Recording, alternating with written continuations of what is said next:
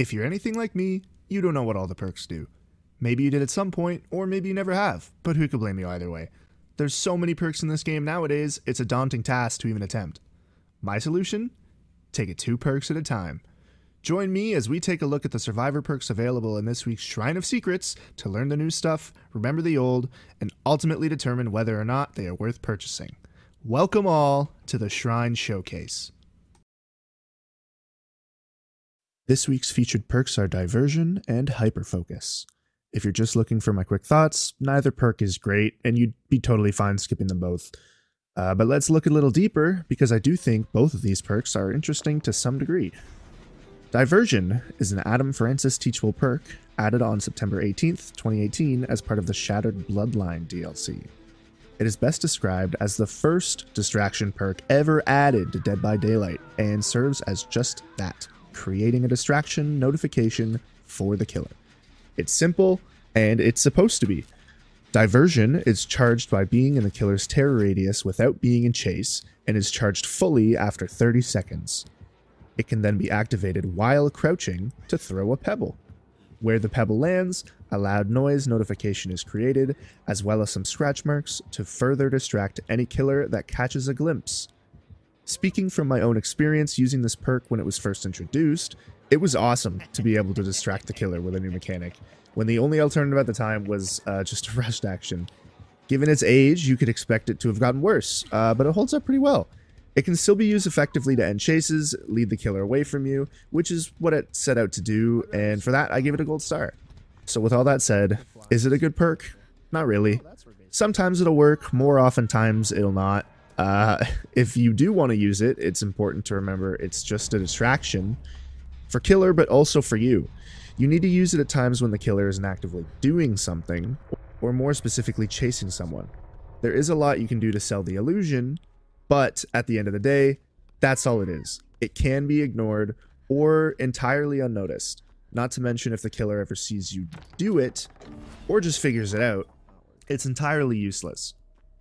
This perk has a lot of downsides to it. If you can enjoy the simplicity of just throwing a rock and all the madness that is Dead by Daylight, then you'll enjoy this perk. If you can, I think this perk would be worth picking up. Very good. Hyperfocus is a Rebecca Chambers perk. It was added August 30th, 2022 as part of the Resident Evil Project W DLC. It is best described as a skill check perk, but only because I can't think of any better way to categorize it. Hyperfocus gains stacks by hitting great skill checks consecutively, with each stack increasing both the chances of triggering another skill check and the speed of that skill check. It also increases the actual bonus progress you get by hitting that great skill check by 30%, meaning progress can be gained rapidly through skill checks when everything goes right. There's really only 2 reasons you want to use this perk, because its overall effects are entirely dependent on whether or not you are good at skill checks. Reason number 1 is you can hit skill checks consistently, even on bad ping.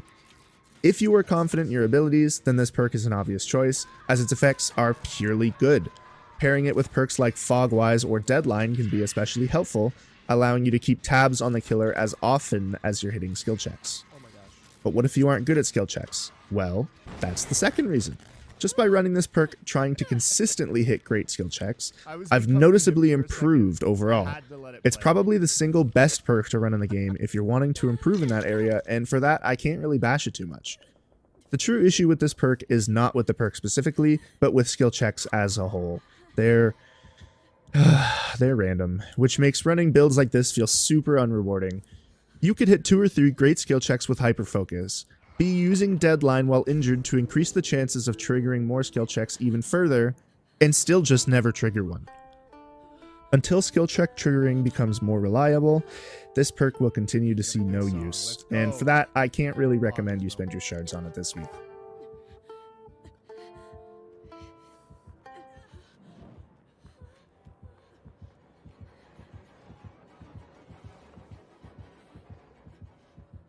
Anyways, guys, that's all from me.